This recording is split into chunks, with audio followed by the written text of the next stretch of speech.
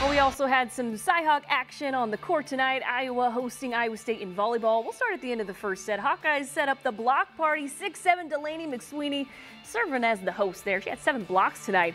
Iowa takes the first 2 sets, but the Cyclones come firing back. That was Jordan Hopp showing her hops, bringing down the hammer there to win set 3. ISU will also win set 4, and in the pivotal set 5, Kiersten Schmitt gets the kill to win it for the Cyclones in comeback fashion, 3 sets to 2.